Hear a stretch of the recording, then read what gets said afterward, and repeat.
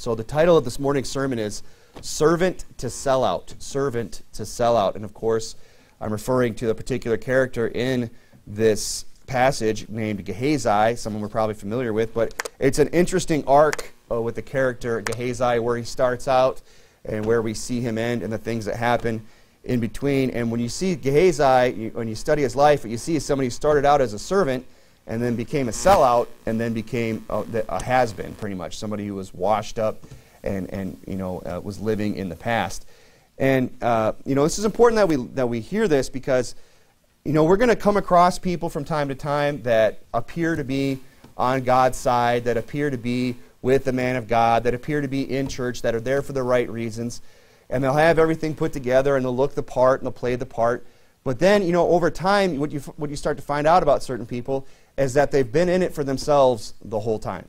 The whole time that they were in church or ministering for God or working for the Lord or pretending to be on the team, what they're really doing is just trying to get advantage for themselves, to get gain for themselves. And this sounds crazy, but it happens. And people, you preach about this stuff and you warn people, and people think, yeah, I'm sure that might happen here and there. It's never going to happen to us. You give it time, you stick around, you're going to see it. You're going to see people who attach themselves to a church, attach themselves to a movement, attach themselves to a ministry, attach themselves to a man of God, and they're going to serve. They're going to be a servant just like Gehazi, but somewhere along the line, they're going to show their true colors, and you're going to find out what they really are is a sellout. And what's going to end up being, their life is just going to end up being, they're just going to end up ending their lives as has-beens, as people who've just washed up and are no longer in the fight for God.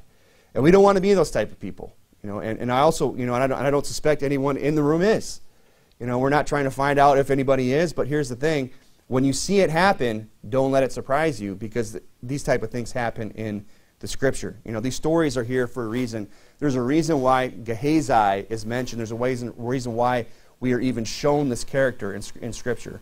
I guarantee you there are many other people that are around the prophet Elisha, but this particular individual is mentioned in Scripture, and I believe for a reason.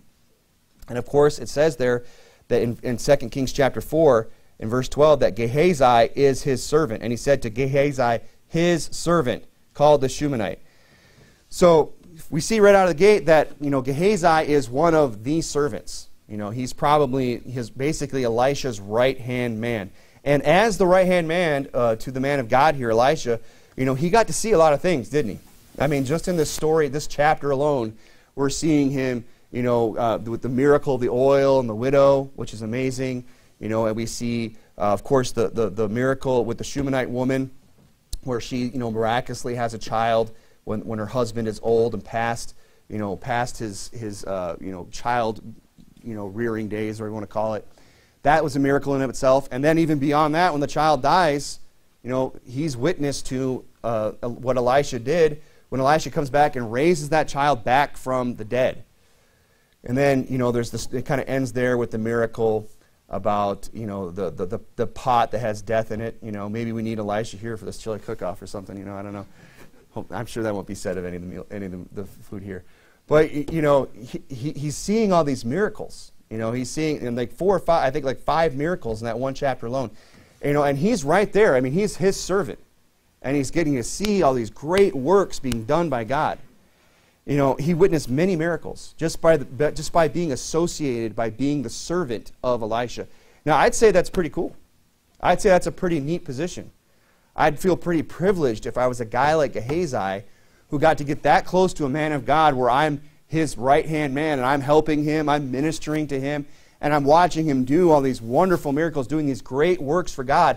I would feel pretty satisfied in life with that. A lot of people, but their problem is they want to be Elisha. They want to be the one who's getting, no one's, the woman, the Shunammite woman, she didn't make the little room for Gehazi. She didn't make the little room and put the candle and the table and the bed and the chair. She didn't give him her bread because of Gehazi. That wasn't for him. That was for the man of God. But as a byproduct, Gehazi still benefited from that, because that's what he says in that chapter there. Look at verse 30. And he said unto him, Gehazi, say now unto her, behold, thou hast been careful for us with all this care.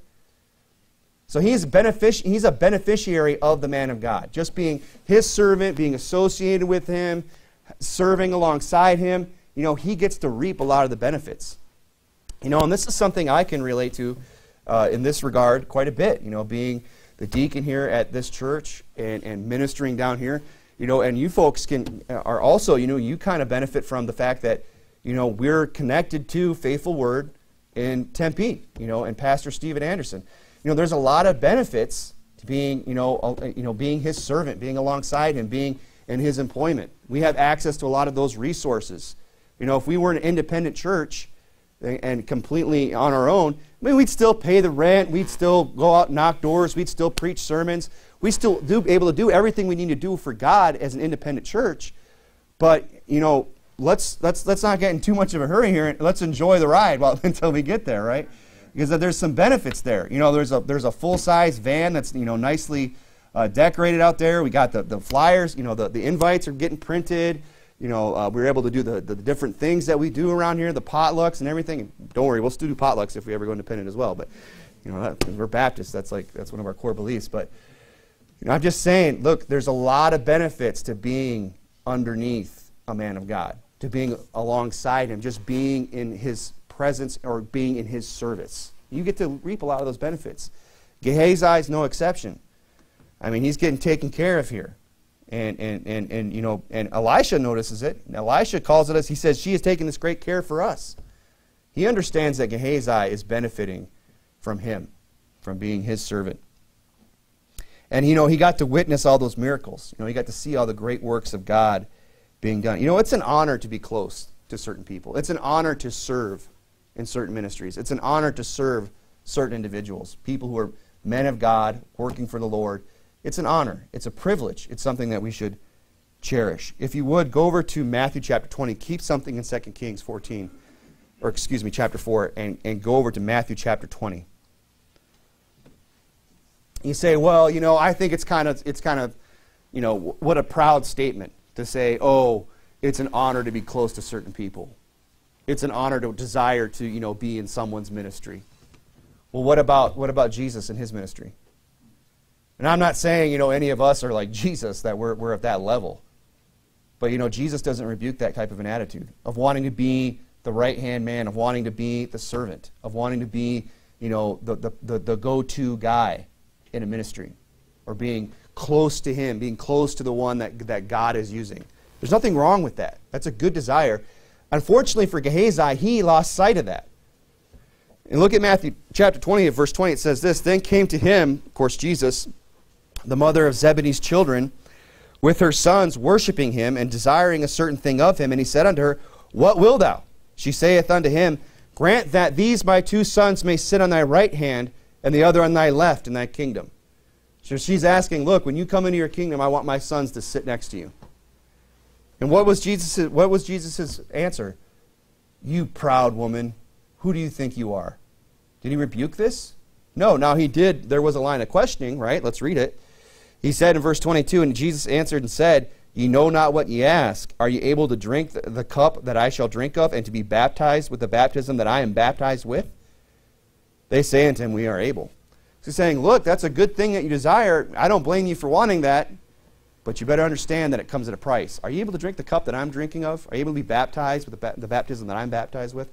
Look, I'm not trying to liken, our pastor or myself or anybody else unto the Lord Jesus Christ, but there's a principle here that when you want to get close to somebody that's doing works for God, when you want to associate yourself with a ministry, when you want to attach yourself and get involved in the work of God to be a servant like Gehazi, you better mark it down. It comes at a price. It will come at a price to some degree or another. And think about the fact, think of the price that, a men of God pay to serve God. I've been through with Pastor Anderson through a few through storms now, and I every time I go through one, I always think of these words that Pastor Dave Burson said to me early on. This is years ago. I can't even remember what battle this was, but Pastor Anderson's going through it, and some of it kind of fell in my lap too. My family, I was getting a hard time for my family. I got basically my one sister, just cut off all communication. And I wasn't exactly heartbroken over it, but, you know, it did come at a price. And I remember saying to Pastor Bursons, expressing that, and I probably came off as a little, oh, you know, it's kind of getting, you know, bothered me. And he said these words, and he did say it condescendingly, but it was just a gentle reminder. He said, look, whatever you're going through, whatever you have to go through, just remember, it's collateral damage. He's bearing the brunt of it. You know, there's a reason why the leaders are the leaders. They're there to take it on the chin. And sometimes we know they take the full force of the impact, and some of it kind of spreads off, and we catch some shrapnel too. And that's why I'm saying this, that if you're going to get involved in a ministry like this that's doing things for God, that has a strong leader, you better be willing to say, look, I'm willing to drink of that cup. I'm willing to be baptized with that baptism. I'm willing to go through the fire with you. Otherwise, what you'll end up doing is selling out. You'll end up selling out, and then you'll just be washed up. You know. Now, I'm not saying this is the only place you can serve God. You can go serve God in other places. I understand that. But here's the thing. If you want to serve here, you know, there's a pattern that I've noticed over the last, you know, almost 8 years, is that about, you know, every 2 years or so, lately it seems like every year, there's some, you know, blow up, some battle, some whatever, something taking place where people have to decide where they stand. They have to decide who they're going to be loyal to. And I know I've been talking about this, you know, on Thursday nights and elsewhere, but this is an important subject. And I'm bringing it up because I'm just seeing so much of it these days, of people who are not, you know, they want to act like the servant, they want to be like Gehazi, they want to enjoy all the benefits, they want the care to be taken for them. They want other people to be like, oh, you're with Elisha, huh? You're with, oh, here, I've got a space for you too. Oh, I brought you some bread as well. And they want to benefit from it. But as soon as things don't go their way or they see something they want that they can't have, well, you know what? Elisha just goes by the wayside and they sell out the man of God. And look, Jesus is not rebuking her for this desire. It's a good thing to want that, to say, look, I want to be involved. I want to be as close as I can. I want to help. I want to be I want to be on their side. I want to be a blessing, right? They're desiring to be close to the Lord. Right? We should all desire that. You know, and what's interesting about, and if you would, go over to Luke chapter 14. Luke chapter 14. What's interesting about Gehazi is that Gehazi, you know, the scripture doesn't explicitly say this. You know, you could disagree with this, and I would have to, you know, give you, you know, I'd have to say, yeah, you might be right about that. But it appears to me that, you know, just from the pattern of the way things worked with Elijah and Elisha, that in all likelihood, Gehazi was going to be the next Elisha. That he was probably Elisha's protege. He was the one that was being trained and taught. You know, that was the one that was going to take his place when he passed off the scene, just as Elisha replaced Elijah. Okay, and you kind of see that in 2 Kings. It says in verse 3, but Jehoshaphat said, is there not here a prophet of the Lord where we may inquire by him? And one of the king of Israel's servants answered and said, here is Elisha, the son of Shaphat, okay, which poured water on the hands of Elijah. So Elisha, you know, he went through this process. He's already gone through this. He's already been the servant. You know, he was there when Elijah came. He was plowing with his yoke of oxen, just going about his business, working hard, providing for his family. And, you know, Elijah comes along, throws his mantle on him, and, you know, he sacrifices the oxen and goes and follows him, and then you don't hear from him. Then we just know he's there, but we don't hear a lot about him. Because it wasn't about him. His role at that time was just to serve, to just be there to serve Elijah. And that's what's known of Elijah, or Elisha, is that the way he started out was doing what? Ministering, be a servant, just like Gehazi. You know, servants are exalted in due time. People who serve are exalted in due time. Having, you know, usually after they've learned humility. Otherwise, it's for naught. Otherwise, pride goes to their head and they ruin it, is usually what happens. But servants are exalted in due time. And look, I'm not saying everybody is going to be in the spotlight. But is this behind the pulpit the only place to serve God today? Is this the only place you can ever be exalted? Is behind this pulpit? Look, there's going to be a lot of people that get exalted in heaven, far more than any man of God that stood behind a pulpit and preached a sermon. There's going to be people that you've never heard of, people who just lived, you know, just quiet, humble lives. Nobody lifted up their name. They didn't have the thousands of subscribers or whatever. They didn't have all the accolades and the praise of men here on earth. But they'll be exalted in due time in heaven if they learn humility here. And they don't sell out and want something that they shouldn't. That's what it says in Luke 14, whosoever shall exalt himself shall be abased, and he that humbleth himself shall be exalted. That's a lesson that Elisha learned, but it's not a lesson apparently that Gehazi learned. Because we see, and if you would go back to 2 Kings 4, is that Gehazi puts his position above his purpose. He put his position above his purpose. He thought the position is what mattered.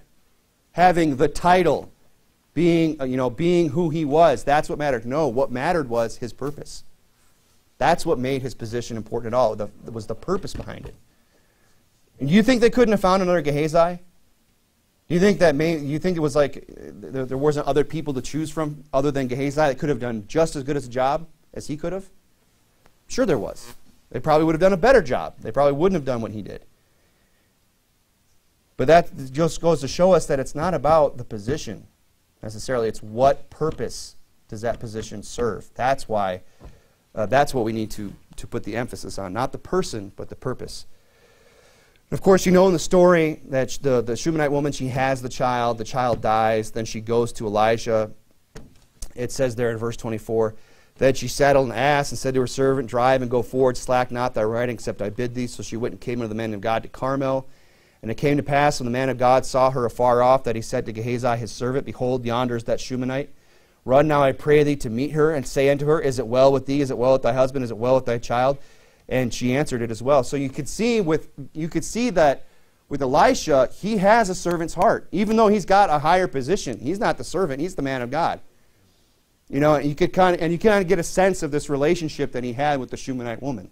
She's caring for him, he's endeared to her. He sees her afar off, kind of like the parable of the prodigal son. The father was looking for his son to come back. When he returned to his house, he saw him while he was yet afar off. So it's kind of like, Elisha, he's there, he's looking, and he notices her, and he can even recognize her from a great distance. And says, go run to her and ask, is everything okay? So he sends her, and he's saying, hey, is everything okay with your husband? Are you okay? Is the child okay? He's concerned, right? Because he understood that was his purpose. That was what he was there to do, to minister to people, to care about them. And he was endeared to this woman. But is that the attitude that Gehazi had? And it says there in verse 27, it says, the latter end of 26, and she answered as well, verse 27, and when she came to the man of God to the hill, she caught him by the feet. So she's throwing herself at his feet. She's desperate for help. She's distraught. But Gehazi came near to thrust her away. That was his heart. Not, oh man, what happened? Something terrible must have happened. I wonder what it is. This poor woman. Was that it? Oh, get away from her. Get away from him. He wanted to come near and drag her away. Kind of reminded me when the disciples, when they wanted to bring the young children to Jesus, that he would bless them. Or the parents wanted to, and the disciples said, they said, take them away. They wouldn't let them come. And Jesus said, suffer the little children, for of such is the kingdom of heaven. He kind of rebuked them and said, no, bring the kids here. Don't refuse them. Why is that? Because, Gehazi has in his head, it's all about the position. Well, hey, if you want to talk to him, you got to go through me. If there's something I can help you with. Because you remember, if you read the story, often Gehazi is, the one that's relaying these communications. Elisha isn't even going to these people and talking to them. He's just, using Gehazi. And so in this instance, he's trying to drag her away, and he doesn't have the heart of a servant to look and see that there's a real need here, that it's more about the purpose that's being fulfilled necessarily than the position or what people can be profited from, being associated with the man of God. It's about the purpose. And it says, and the man of God said, let her alone, for her soul is vexed within her, and the Lord hid it from me, and hath not told me. Then she said, did not desire of the Lord, did I not say, do not deceive me? And then said Gehazi, gird up thy loins. Then said he to Gehazi, gird up thy loins, and take my staff in thine hand, and go thy way. So the other thing you see in this passage with Gehazi is you kind of have to wonder, what's his problem? Why does he get so bent out of shape? Why does he end up just making a mess out of everything? It's because I think it's because of his pride. That's why he can't serve, because he doesn't like the idea of, having to be abased in order to be exalted, that whosoever shall be greatest among you shall be your servant, as the scripture says. But he probably gets weary of having to serve this man of God. I mean, he's being told, run here, run there, run here, go meet her, okay, come back. No, okay, now run over to her house, now come back, tell me that didn't work. Go tell her this. I mean, Elisha was pouring water on the hands of Elijah. That was his job. And, whatever other menial tasks. I mean, they didn't have, you think about it, they didn't have, faucets and things, but they had enough knowledge back then to understand, like it says in the law, to use running water to clean yourself. Don't use standing water. So that was his job. And so he's used to it. He's not asking, Gehazi to do anything that he himself has not done or would be willing to do. Saying, look, I'll do the most menial of tasks. There's no job beneath me in the ministry. I'll do it. And that's the attitude that people need to have if they're going to serve God. If they're going to serve alongside a man of God, if they're going to serve along in a ministry and enjoy the benefits of it, they should be willing to serve. And say, there's no task beneath me. I'll do it. Scrub a toilet, take out a trash, whatever. You name the job, willing to do it. Not get to this point where we say, well, I've been here long enough. I've reached a certain status. I'm a deacon. That would be really stupid, because that's literally what my job is, to serve. That's what it means to be a deacon, to serve. But that's something we could all use and apply in our own lives. But Gehazi, he's probably just grown weary of serving and not being the guy in the limelight, not being the guy that's getting all the accolades, not being the guy who gets to do all these amazing miracles. But what did Jesus say in Matthew 23? He that is greatest among you shall be your servant. And he goes on and says, and whosoever shall exalt himself shall be abased. Remember, we just read that in Luke? And he that shall humble himself shall be exalted. So what's the context of humility here? It's in service, in serving other people. It's a very humbling thing to serve other people. I mean, anybody who goes out soul winning knows this is true. If you go out and sometimes you knock on your door, or you're going to get ready to go and you see people and you just go, why do I even want to talk to them? You think of all the other things you could be doing. I could be at home taking my Baptist nap. I could be getting something to eat. I could be spending time with my family. I could be doing whatever. But we do it because, there's a certain amount, we need to have, that's why we need that humility, so that we'll say, look, we need to serve others, no matter who they are. And in what context. We need to go out and serve people and get them saved. And serve within the church. That verse about humility, he that it shall be greatest among you shall be your servant. It's tied in with serving other people, isn't it? That's that being abased. Whosoever shall be abased shall be exalted. It can feel pretty abasing when you're scrubbing a toilet at the church. I've known people in the past that have gotten a hard time from their spouse. Because they can look at it and say, well, that's so demeaning. You mean you're volunteering to go down and scrub a toilet?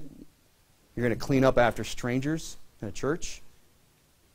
People say, oh, that's so demeaning. Well, it is humbling. I'll say that.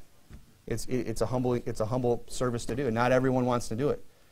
And some of the most proud, arrogant people that I've who've turned out to be like Gehazi are people where that kind of stuff's beneath them. And I've known people like this in ministry.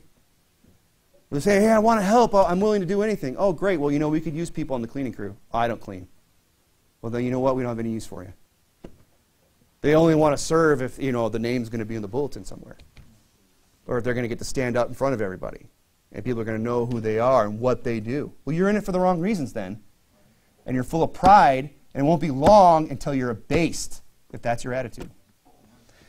Because, serving others it takes a lot of humility, doesn't it? And you know what? Elisha had it in spades. Elisha had it in spades. We don't know what kind of man Elijah was, but the little bit you see, he seems like he's kind of a gruff character. When he anoints Elisha, he throws his mantle on him. He says, let me go bid goodbye to my family. He says, what have I done to thee? And he just starts walking off like, yeah, whatever, just go do whatever you got to do. What have I done? It was kind of against his will. The Lord told him, hey, you got to go anoint him to be in your room and train him up. He said, if I have to. You know, I don't know if it's there, but whenever I read that story and I think about Elijah, I kind of get the impression that he might not have been the most friendly guy to be around. You ever have a boss like that? I mean, I don't now, okay, but I have in the past. You know, bosses who are a little rough around the edges. You know, they might not worry so much about your feelings as they do as getting the job done. You ever had a foreman like that who just wants to get the job done, and if he has to raise his voice and yell and stomp on his hat and kick something and call you all kinds of different names to get something done, that's what he's willing to do? You know, serving other people, being under another person's authority is a very humbling thing. Elisha did it, though, and you know, I think that's probably what Gehazi's problem is here. Why he was so willing to just sell out Elisha the way he did. It's because he just got weary of just serving, of other people, you know, benefiting from his service. Gehazi sells out. Go over to 2 Kings chapter 5. And you can kind of see it coming here, can't you? He's kind of lost the purpose behind his position. He's lost sight of the goal of serving others, of caring about others, of helping people whose souls are vexed today. And look, there's people out there today, their souls are vexed. Vexed by sin, vexed by being unsaved. Whether they know it or not, their souls are vexed. And we know what? We don't need Gehazis. People are just like, oh, well, if I have to. Because it's only a matter of time until you sell out. Until, you know what, you decide, well, I don't want it anymore. You know, that lack the humility to do it. Or, you know, who just are in it for themselves from the get-go. Gehazi sells out, and you could kind of see it coming with that Shunammite woman, you know, casting her away. And the fact that when he gets sent there, he's not able to perform the miracle. Now, I don't know all that is in that. You know, there's probably more application we can make there. But remember, Elisha sends him, says, hey, go lay my staff upon his face. Then you have to wonder, why didn't that work? Why didn't it work? Was it because Gehazi just didn't have the power? God wasn't using him anymore? His heart was wrong? Or maybe it was to show us that, you know, Elisha, you know, if it came down to it, he was willing to go the distance and do everything it needed to take. And that he had the heart of a servant, even as a man of God. That he was still willing to shut at the door and stretch himself upon the child, you know, and do it and pray and cry out to God. The Bible says the fervent prayer of a righteous man availeth much. And maybe that was the problem, is that Gehazi wasn't much of a righteous man. And it took a man like Elisha to get it done. But look at 2 Kings chapter 5. We'll see where Gehazi sells out. Now that we kind of got the backstory on who he was, and really the potential that he had. I really think that he was probably going to be the guy that was going to follow in Elisha's steps. I mean, wouldn't that just make the most sense? Why would you have your closest, your right-hand man be anybody else besides the guy that's going to follow in your footsteps? Why would you say, hey, you're going to follow my footsteps, now go serve over there while I have this guy right here and show him everything's done? It doesn't make any sense. You know, I can't prove it, but I believe that's the case, just from the way we see how things work, just logically. Gehazi, in all likelihood, was the next guy. And so it kind of makes the story a little, you know, even sadder. You know the story of Naaman, the Syrian, who got leprosy, and there was a handmaid of the children of Israel, you know, and she tells him, you know, that there's a prophet, that he could be healed of his leprosy if he went to Israel and saw this prophet. So he goes there, and he goes to the man of God. We'll pick up the story in verse 15 if you're familiar with it. And he, Naaman, returned to the man of God, he and all his company, and came and stood before him and said, behold, now I know that there is no God in all the earth but in Israel now, therefore. If you remember the story, he comes to the man of God, and Elisha sends his servant. It doesn't say who, but he sends a servant to tell him, hey, go dip in the river Jordan 7 times. And he gets all mad. I thought the man of God himself would come down here and tell me. You know, and then his servants have to talk some sense into him and say, hey, look, if he'd asked you to do some hard thing, would you not have done it? But now he's asked you to do something easy. What does it matter who's saying it? It's not who's saying it. It's the message that matters. It doesn't matter who's saying it, whether it's from his servant or the man of God himself. The message is the same. You just swallow your pride and get over yourself and just go do what you're told. Do you want to be healed or not? So he goes, and he dips, and he comes out, and it says he had the child. He had the skin of a baby, like a newborn baby, like a child. Now I'm always wondering about that. Exactly what does that mean? You know, see a big, gruff captain, this big, strong, you know, soldier, and he's got this baby soft skin. You know, I don't know. Anyway, let's not go off on that. But he turns, he says, behold, now I know there is a God, no God in all the earth but in Israel. Now therefore I pray thee, take a blessing of thy servant. But he said, as the Lord liveth before whom I sent, I will receive none. So he's trying to give Elisha a reward. He's saying, hey, I really appreciate you done for me. Take this. Take this. He says, look, I'm not interested. Thank you, but no, I don't want any. Keep your reward. And Naaman said, shall there not then, I pray thee, be given to thy servant 2 mules burden of earth? For thy servant will henceforth offer neither burnt offering nor sacrifice on other gods but unto the Lord. So he wants to actually take the soil of Israel and go back and sacrifice unto the Lord on dirt from Israel, which is kind of a weird thing, but that's, people get saved, they kind of hang on to, they have some weird thoughts about how to worship God when they first get saved. He says, in this thing the Lord pardon thy servant, that when thy master goeth in the house of Rimmon to worship there, I bow down, and he leaneth on my hand. So he's saying, hey, look, forgive me, my master, when I get back, he's going to make me go. It's like the guy who gets saved, but he's married to the Catholic, he's got the Catholic wife, and she makes him go to Catholic church, and he knows it's a bunch of mumbo jumbo, and it's not real, it's fake, and he kind of goes there just to, keep the peace, which, isn't right, but, it's what happens in life, right? And Naaman's kind of in that same position. Hey, look, I know the Lord God of Israel is the true and living God, that Rimmon is nothing. Forgive me if I go there and my master leans upon my hands and makes me bow. Pardon me in this thing. And he said unto him, verse 19, go in peace. So he departed from him a little way. But Gehazi, the servant of Elisha, the man of God, said, behold, my master hath spared Naaman the Syrian, in not receiving at his hands that which he brought. But as the Lord liveth, I will run after him and take somewhat of him. So you get the thought process that goes through his head, how he justifies what he's about to do. Well, I know Elisha didn't take it, but somebody really should taking something up for him to make him pay, right? He's the Syrian. He's this heathen. He's lucky to even got the chance to know the Lord God. Who is he to come here and get this blessing from us, and we get nothing in return? This is his attitude, right?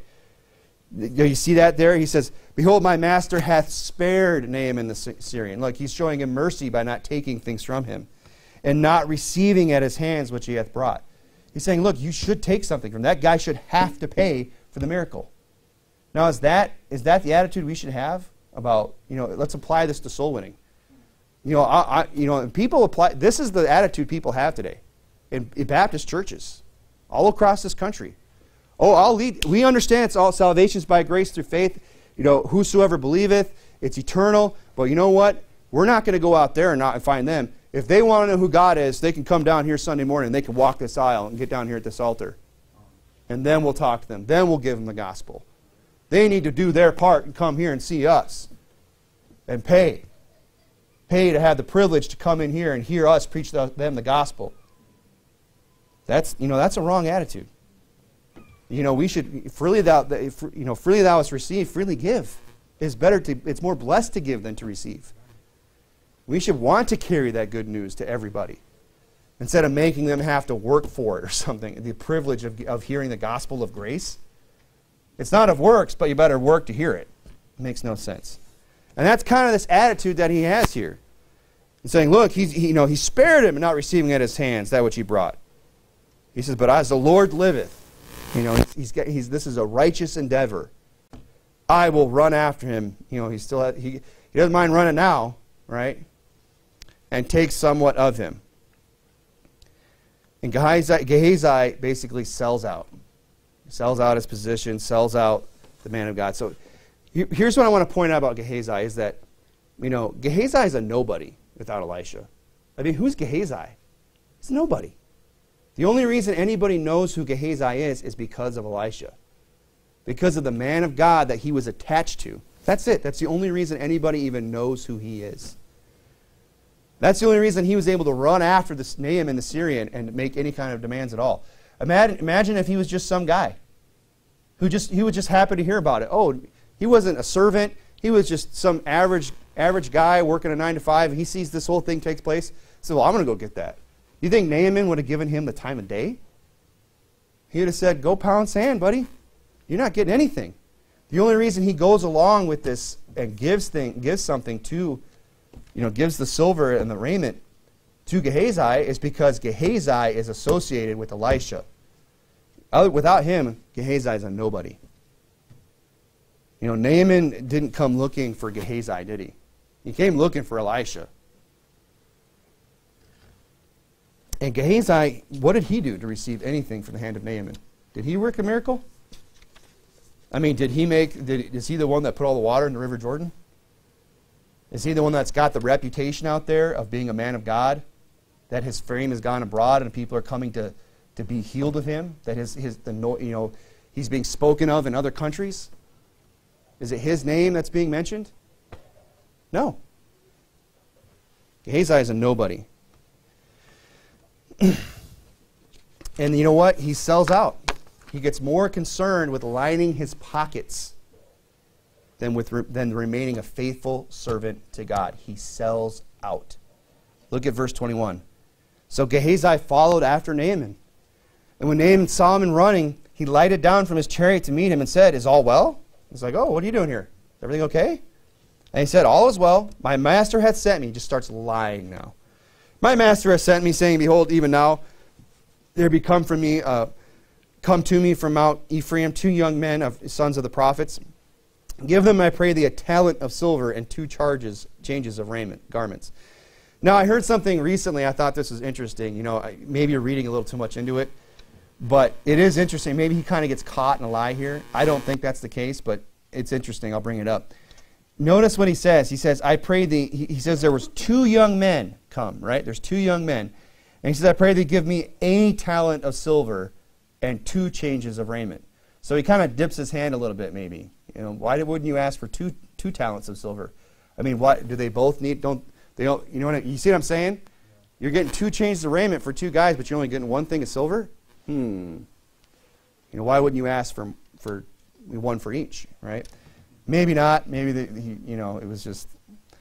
But and Naaman said, "Be content." That was probably something he should have told him earlier.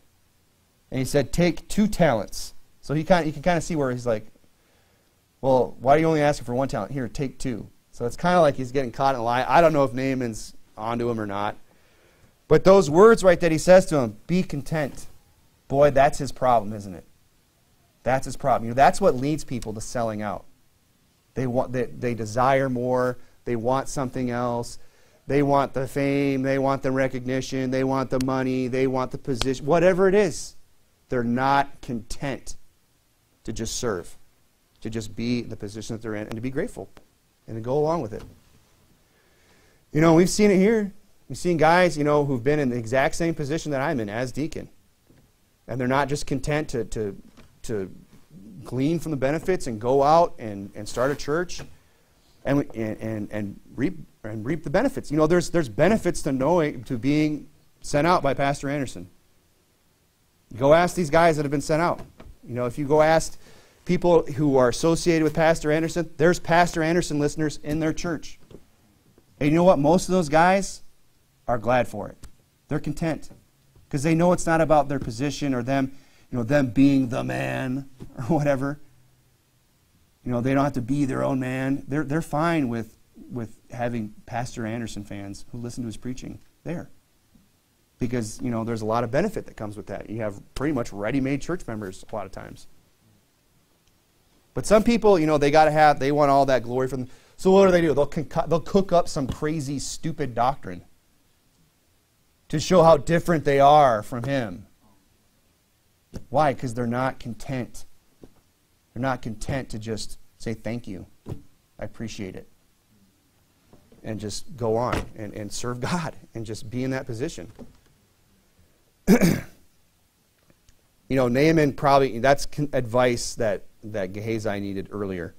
He says, "Be content, take 2 talents, and he urged him and bowed 2 talents of silver in his bags, with 2 changes of garments, and laid them upon 2 of his servants, and they bare them before him. And when he came to the tower, he took them from their hand and bestowed them in the house, and he let the men go, and they departed." I'm just going to make a statement here. People who really love the man of God, people who really love their pastor, whoever it is, who really love the man of God, they're more willing to give what's needed than, people who are just self-centered and sellouts are more unhappy than to take advantage of the man of God.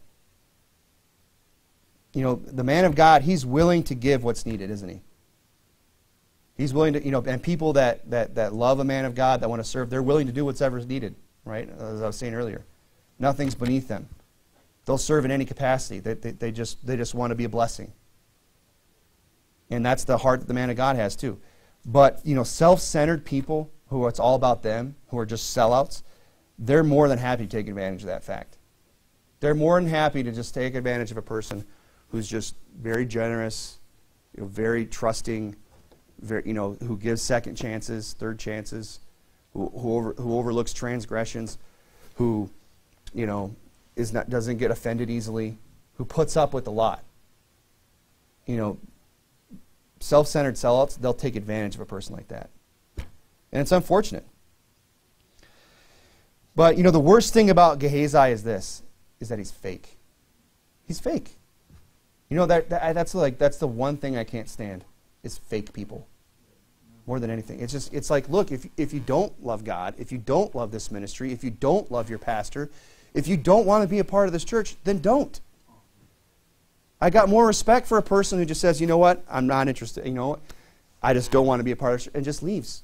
Doesn't make waves, doesn't cause trouble, just says, you know what, we're interested in something else. Because at least they're real. At least they're being honest. You can at least respect that and say thank you. Rather than being some kind of a weirdo who, despite hating the church, hating the man of God, and hating even perhaps the Lord himself, wants to just stick around and pretend to be something they're not. They're fake people. You know, and people suffer from being fake to certain degrees. You know, some people are incredibly wicked and they're putting on a show, and some people are just, you know, in it for other reasons, for their own self-aggrandizement, for their own profit, and they're just taking advantage of somebody or a ministry. And they're fake, like Gehazi. And you know what? They're liars. That's what they are. You can't be a fake and not be a liar. You're lying to yourself at the very least. And you're lying to everybody around you when you put yourself out there to be something that you're not. I mean, that's what Gehazi was. He's a liar. Look at verse 24. And when he came to the tower, he took them from their hand and bestowed them in the house. And he let the man go and departed. Verse 25. But he went in and stood before his master, went right back into the position. And Elisha said unto him, Whence comest thou, Gehazi? And I love it. Every time I read it, it just puts a smile on the face. Because you can just see Gehazi. Thy servant went no hither. Like when you're busted, you know, when you bust when you're little kids, you ask them, that's a rhetorical question, folks. You know, like when the Lord caught Adam in the garden. Why didst thou hide thyself? Who told thee thou wast naked? He already knew everything. You bust your kid, you already know. Did you do this? Did you do that? No, thy servant did no such thing, you know. They're all bashful, they can't look in the eye. They got all these tells. Like, how did you know I was lying? Because it's written all over your face.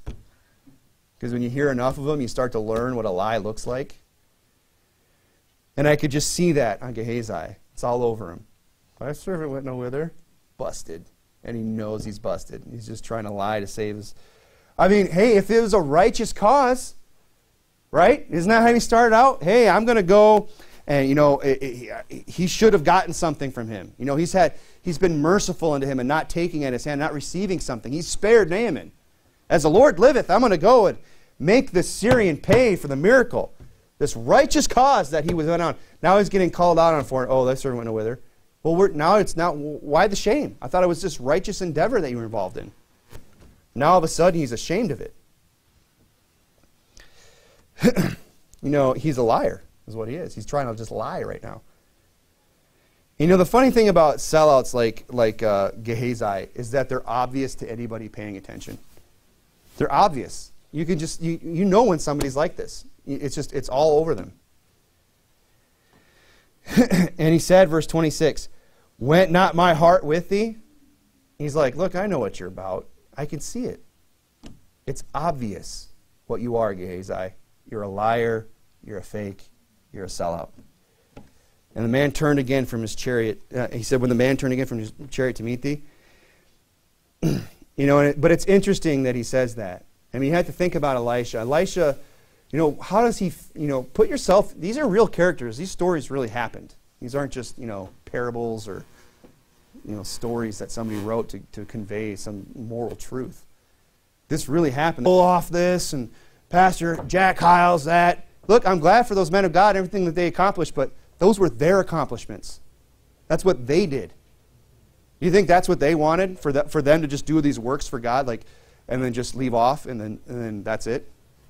They want the next generation to pick up the mantle and keep going with it. Not just remember, I remember when we used to do that, and we used to go so-and-so's conference and this conference, and they took this great stand, and I was there on those courthouse steps that day when, whatever. God is a God of, what have you done for me lately? Sometimes we use that as a knock, what have you done for me lately? That's the way it is with God. We don't want to be this church that turns into a church that is just living on the good old days and just trying to, coast on what we used to do. We should always be trying to push forward. And look at verse 5. And it came to pass, as he was telling, I'm almost done, the king, how he had restored a dead body to life. I mean, that's a pretty cool story. And behold, the woman whose son he had restored to life cried to the king for her house and for her land. And Guy said, my lord, O king, this is the woman, and this is her son whom Elisha restored to life. I mean, what a coincidence. You said you're telling the story, and for 7 years, however long it's been, and this is her. This is the woman that can confirm the story. Interesting. And the king asked the woman, and she told him. So the king appointed unto her a certain officer, saying, restore all that was hers, and all the fruits of the field since the day that she had left the land, even till now. Look at how the difference between the Shunammite woman and Gehazi, how it ends with them. She ends up getting blessed, getting all her lands restored. She's taken care of the whole way because she just loved. And what did she start out doing? Just loving the man of God. Just made a little room.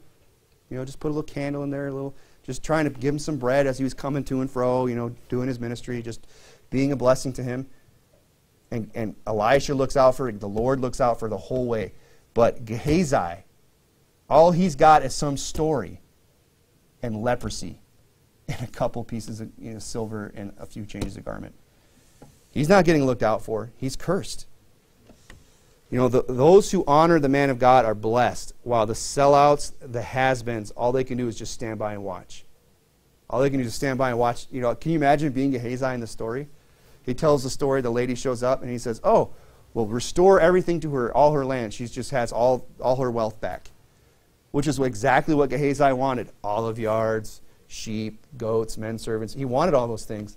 And he watches someone just like that right in front of him get all those things just that quick.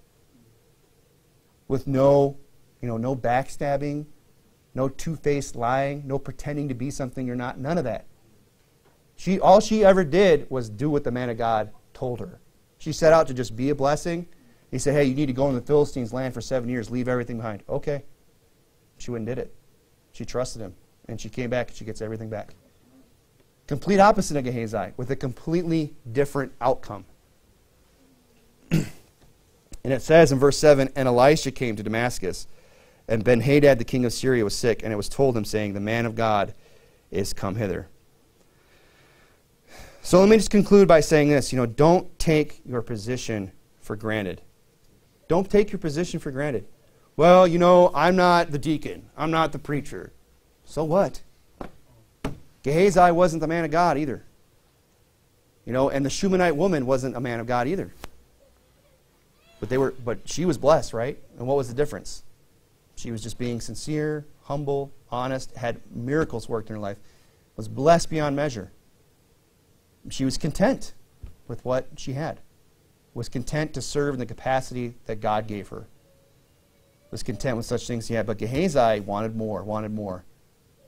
Maybe he got tired of telling Elisha's stories, wanted to tell his own stories, wanted it to be about him. What did he do? He took his position for granted. I'd say he had a pretty cool position. There's a certain glory in that. And here's the other lesson we need to learn, is don't live in the past. Maybe you're not like the Gehazi. Maybe you're the Shunammite woman.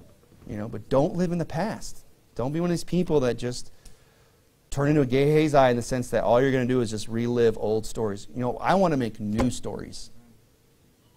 And I don't want to tell all the same old soul-winning stories that we have. We got some good ones, right? We've made some memories out there, but there's more to make. There's more. There's stories that have yet to be told. We don't want to just live in the past like Gehazi, these washed-up sellouts. And I tell you what, if you turn into a sellout like Gehazi, that's all you'll have. Because God's not going to use a person like that. You know, that was Paul's attitude. What did he say? He said, not that I had already attained, either were already perfect. He said, but I follow after that I might be apprehended for that which I also am apprehended of Christ Jesus. He said, I count on myself to be apprehended, but this one thing I do, forgetting those things which are behind. And so often we think that's only about sin, and that's true. We need to forget about the sinful things, confess them, forsake them. But forget about the past victories, the old things. Forget leave all that behind, and do what? And reaching forth unto the high, to those things which are before, I press toward the mark of the prize, the high calling of God in Christ Jesus. You know, it's hard to press on and get that high calling if all you're thinking about is all the things, I've already accomplished. As if there's a limit. As if, there's only so much I can do for God. I've done everything I can. I'm going to just put a cap on it right there and I'll just live on that. That's not Paul's attitude. He said, I forget those things that you're behind. I'm going to sit here and say I've already apprehended. I'm going to press toward the mark of the high calling. Because no matter how much you strive or how much you put into in this life and serving God, you'll never attain everything. All the blessings, all the reward that God can give you. But you know what? You can get a whole lot more than some other people are going to get. You can be like the Shumanite. She ended up with a whole lot more than Gehazi did. What did he have? Leprosy. That's it. So that's my message this morning. Don't take the position for granted. You know, if you're serving in a menial capacity, you know, God sees that. God will bless that. You know, and just give it time, and God will exalt all of us in due time if we do what? If we have humility and serve Him with sincerity. Let's go ahead and pray.